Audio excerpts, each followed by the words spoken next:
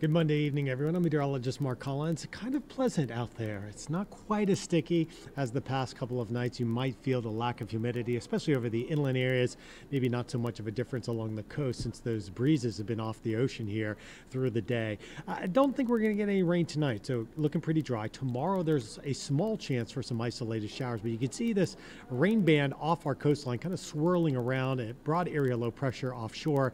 That's the reason why it was pretty breezy here through the day. But look for your temperatures tonight dipping down into the 60s by the early morning hour. So we'll keep it in the 70s if you're going out and about over the next couple of hours. So we're getting a break again for tomorrow in the heat. Highs only in the low 80s. Then we'll be in the mid 60s on Wednesday. Still looking at partly cloudy skies for Thursday, but it'll start to feel a little bit hotter here as we head towards the end of the week. 90s coming back by Friday and mid 90s over the Memorial Day